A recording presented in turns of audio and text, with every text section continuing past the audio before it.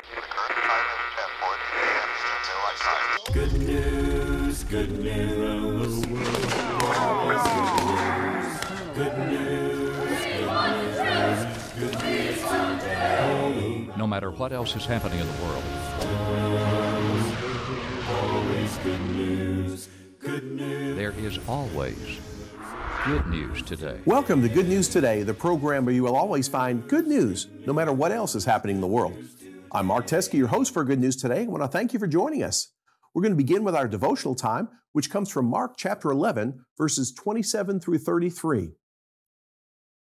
Then they came again to Jerusalem, and as he was walking in the temple, the chief priests, the scribes, and the elders came to him.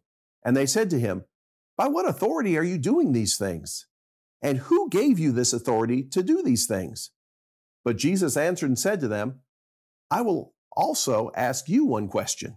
Then answer me, and I will tell you by what authority I do these things. The baptism of John, was it from heaven or from men? Answer me." And they reasoned among themselves, saying, "If we say from heaven, he will say, 'Why then did you not believe him?' But if we say from men," they feared the people, for all counted John to have been a prophet indeed. So they answered and said to Jesus, "We do not know." And Jesus answered and said to them, "Neither will I tell you by what authority I do these things." Oh, what a wonderful, wonderful day. Day I will never forget.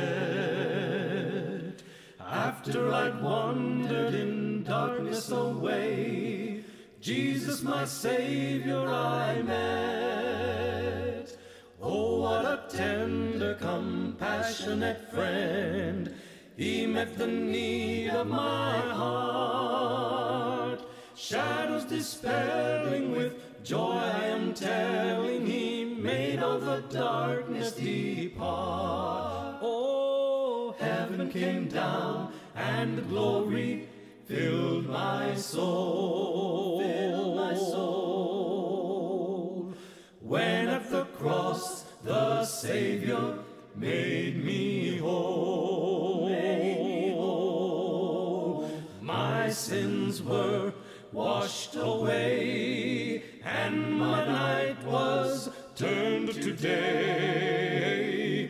Heaven came down and glory filled my soul. Filled my soul. Born of the Spirit with life from above, into God's family divine, justified fully through Calvary's love. Oh, what a standing is mine. And the transaction so quickly was made, when as a sinner I came, took up the offer of grace he did proffer. He saved me, oh, praise his dear name. Oh, heaven came down and glory filled my soul. Filled my soul. When at the cross the Savior made me whole. Made me whole. My sins were washed away, and my night was turned to day. Heaven came down and glory filled my soul. Filled my soul. Now I've a hope that will surely endure after the passing of time. I have a future in heaven for sure, there in those mansions sublime. And it's because of that wonderful day, when at the cross I believed, riches eternal and blessings supernal from his precious hand I received. So heaven came down and glory filled my soul. Filled my soul. When at the cross the Savior made me whole. Made me whole. My sins were washed away, and my by night was turned to day. Heaven came down and glory filled my soul. Our text from Mark chapter 11 comes in the last week of Jesus' life. The chapter begins with a triumphal entry when the people were screaming, "Hosanna, he who comes in the name of the highest."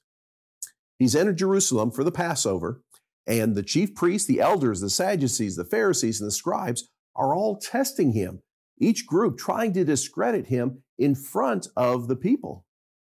And here in our text for today, the chief priests, scribes, and elders confront Jesus with a question. They ask him for the authority that he does what it is he's been doing. Now, Jesus had already explained that, and he was doing what the Father told him to do, John 5:19. And that statement that he made was confirmed by the miracles, the signs, the wonders that Jesus was doing. Like Jesus confirmed his ability to forgive sins with the miracle of healing the paralytic in Mark 2:5-12. You see, Jesus had just raised Lazarus, and that sign really pointed to something important. They were trying to trap him so they could charge him with a crime. The crime that they had come up with was blasphemy. Jesus answered their question with a question of his own. He asked them about the authority of John's baptism. You see, the people loved John. He had been slaughtered by Herod just a year earlier, and he was widely accepted by the people as a great prophet. They revered John. But you see, the leaders, they hadn't submitted themselves to John's teaching and his baptism of repentance. They had rejected John where the people accepted him. So in their response to Jesus' question, they couldn't say that his authority came from heaven, because that would show that their rejection was not justified, that they were wrong in rejecting John. But they couldn't say that it was from man, because their hypocrisy would be seen by the people. So they had a dilemma. So instead, they gave a dishonest response. We don't know. And Jesus highlighted their hypocrisy by asking them that question. So what did we walk away with by way of application from this passage? Well, number one, you don't always have to attend every fight or argument you're invited to. Also, sometimes asking questions is a great way to teach somebody and allow them to come to the proper conclusions. They're more apt to accept the answer. And a great question that's been asked before, what must I do to be saved? Listen to the answer in Scripture so that you might be saved. And that's good news for us today.